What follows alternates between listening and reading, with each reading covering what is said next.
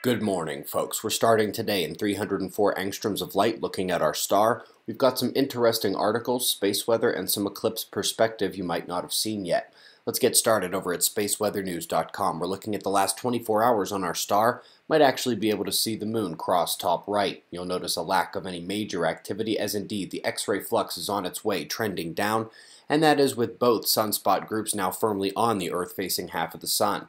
Once again, the sun is silent in Earth-directed position.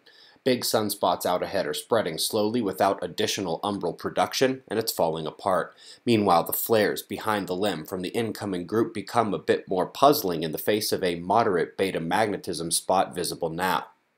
Moving on to the solar wind, and we are seeing some minor kinetic intensification, but with the magnetism of the stream all over the place, caused a brief geomagnetic storm.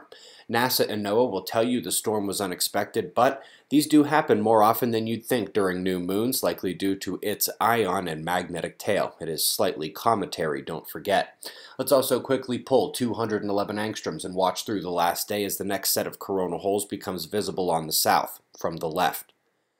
Well, folks, about the most I can contribute to the eclipse lexicon is drawing your attention to the Dopplergram as I was checking out the depth and doing core analysis of the sunspots when the eclipsing moon managed to clip over part of this satellite view as well, which was slightly off alignment with the Earth, so the eclipse wasn't perfect.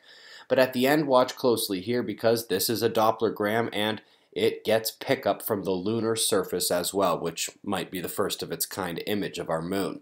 Beyond that, we want to see your photos on our Facebook page, the Mobile Observatory Project. Like and follow to get first announcements and looks at how our family attempts to make this sun life work. We posted a call out for those pictures, and I don't think Catherine realized just how much Mr. Nettles looks like the dude. Anyway, tons of your photos are already there. We would love for you to post and share them. We've got everything from pinhole viewers to great camera work with filtering. Love to see you over there. Top articles today includes one for the ocean-atmosphere coupling geeks like me and Scott Winbiel. Some detail without too much quantitative conclusions, but pretty good one for theory. And then this. A model dictating that low-mass planets and new disks can undergo rapid orbital decay when hitting magnetic dead zones. Between cymatic and other cloudy plate experiment examples of such phenomenon, one has to imagine it also comports with our ancestors' stories of chaos in the skies.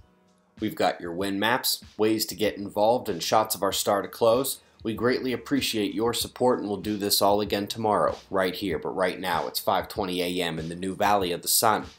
Eyes open, no fear. Be safe, everyone.